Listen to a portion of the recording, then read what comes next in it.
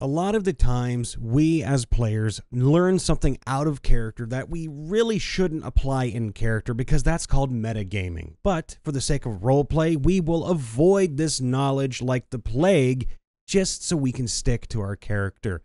Now, today, we're going to explore that concept with what is the most damaging thing you've done to your own character in the name of roleplay or avoiding metagaming, Part 3. Again, leave it in the comments below if you have an instance you'd like to share with us. Kept a nat 1 for a wisdom save after my character stared into the eyes of an old god. This led to her being taken away to Limbo at the end of the campaign, away from her husband and newborn son. I had the ability to reroll multiple times, I just didn't. Let me give you some context.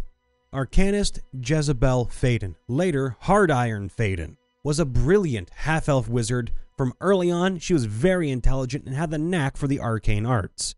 So, a friend of her mother, who she never met, sought out to her and to teach her. After the years, she went to join a group of chronogist wizards to study the arcane manipulation of the fabric of reality, of time itself.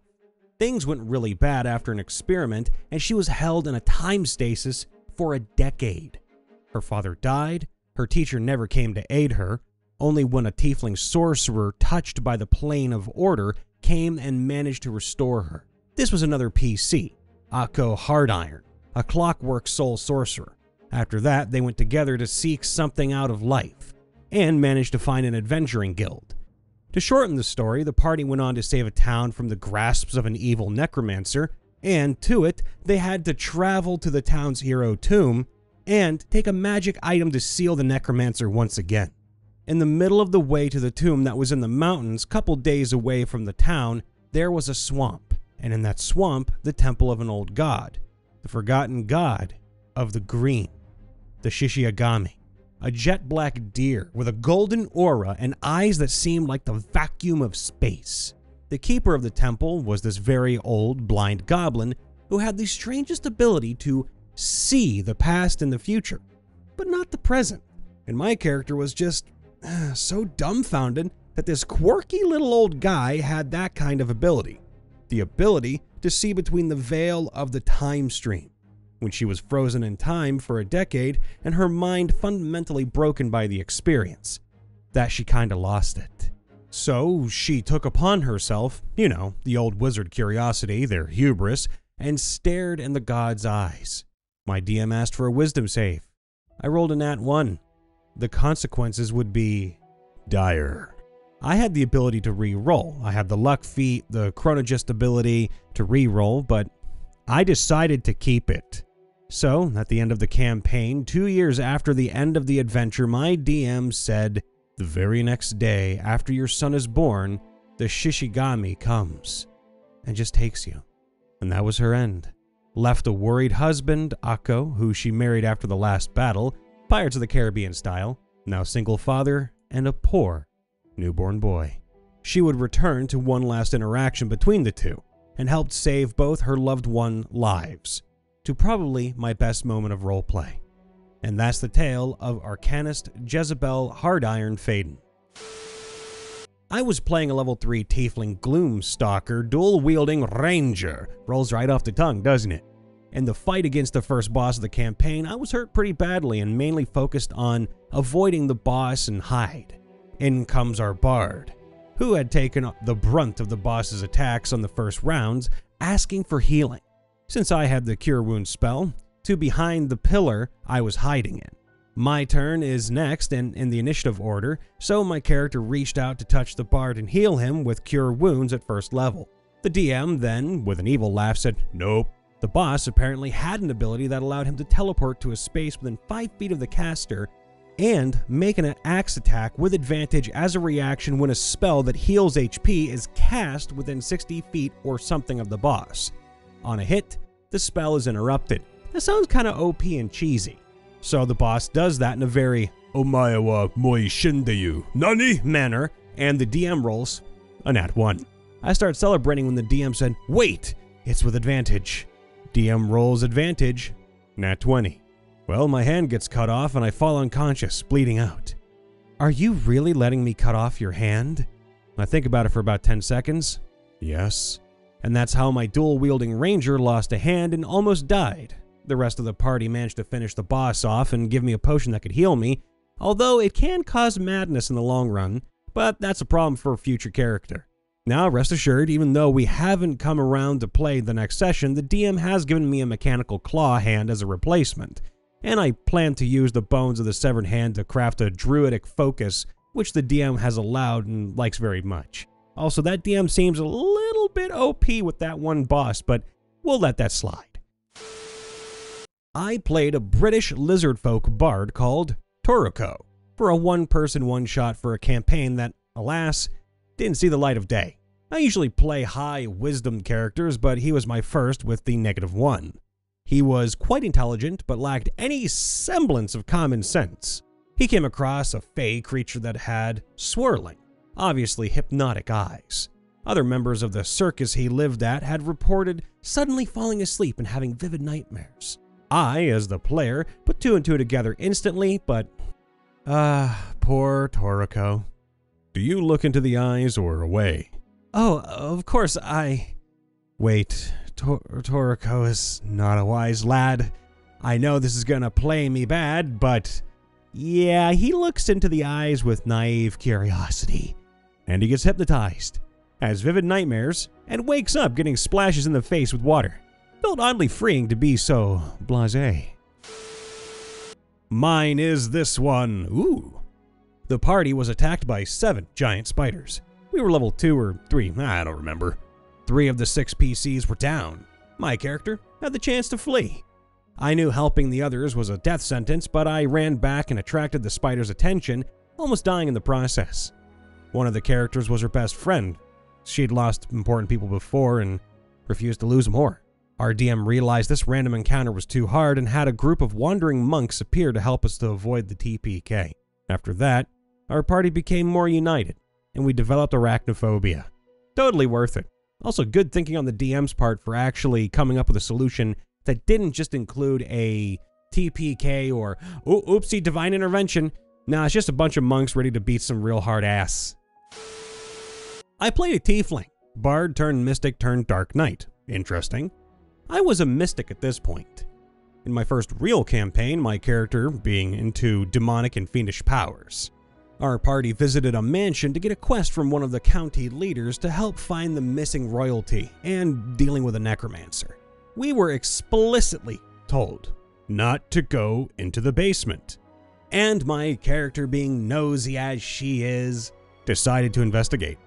She found out after a bit of poking around, a demonic sword was stuck in the basement and camped until she had a chance to teleport inside the basement. She got her hands on the sword, possessed by a demon lord, and somehow got away with stealing it. The party then went out on a mission as my character drew power from the sword when we were fighting some orcs. She failed her wisdom save and began going mad, being knocked out by a lucky crit without being killed. Good on you. After the party returned, a seal was placed on her to keep her from being taken over. Anyone else just kind of picture an actual physical seal being put on somebody? Not like a barrier spell or anything, but an actual like physical seal. Like that. The group then split up due to IRL issues with people being busy. My character tried to get rid of the seal and communicate with the demon inside the blade, to no avail for a few sessions as me and our bard went about traveling, doing side quests and finding leads on the necromancer and traumatizing a group of young adventurers by killing a manticore in front of the poor sods, among other things. Wouldn't that be kind of like awesome, not traumatizing? After a mission out and defeating a few orcs, my character noticed the seal was gone. As we returned to the town, she went to rest in her room as the bard went out to do some shopping. She tried to communicate with the demon in the weapon. No response. She continued trying until she got frustrated and tried forcing the demon to talk by drawing out the power. She failed her saving throw and the perspective shifted to our bard. Hearing screams, stampeding soldiers, things breaking and shattering before seeing my tiefling trapped in a magical cage, growling.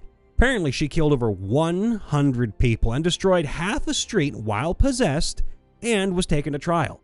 Somehow, against all odds and being prosecuted against in a country that discriminates against tieflings, she managed to get off without a death penalty, despite constant snide remarks toward the court and the judge. The campaign is still going, and she is currently trying to fix that mistake by finding that demonic blade and devouring the powers of the demon inside. Hold up, wouldn't that make the situation worse if you're... No. This is me metagaming. Don't do that. Do not do that. You did that, and that caused the problem. Don't do it again, because that's going to cause a bigger problem. Best one for me was back in an old AD&D game. I love the older stories. They have such charm. I was playing a young monk, 16 years old if I can remember correctly. First time out of the monastery. In AD&D, monks could find and disable traps like a rogue could. I didn't know that. It also had a version of what would later become evasion in 3rd edition. Also didn't know that. My party had been traveling down this river and was looking for a place to camp for the night. Through the trees on the bank, we could see what looked like a village. Ah, perfect! We beached the boats and headed to the village to find that it was abandoned and completely covered with huge spider webs. That's a no-no. As we explored the village, we cut away any webs that blocked our path, expecting to find some spiders. Nothing. My character found what must have been the town hall and went inside. There was an ornate chest near the back of the mostly open room. Excited, my not-so-world-wise monk went to open it. The party was screaming at me to stop, both in character and out. As a player, I knew this was an obvious trap. How could it not be? But my monk opened the chest anyway. It was rigged with a delayed blast fireball trap. I rolled well and avoided the damage, but half of the party took the full brunt of it. Oh, ouch. We were like level 2 or 3 at the time. The fire started a chain reaction, burning web after web all through the town and into the spiders' hiding places. Oh god. Before we could even start to heal up from my character's stupidity, a huge swarm of giant spiders began chasing us. Ugh. Right back to the boats. I think the DM fudged some rolls since there was no way the whole party should have survived, but we made it back to the river in one piece. On the bright side, I did get what was in the chest, though it just made things worse, as it was the Eye of Vecna. But that's a story for another time. I need to hear more continuations of this, please, because that was really intense and I got excited.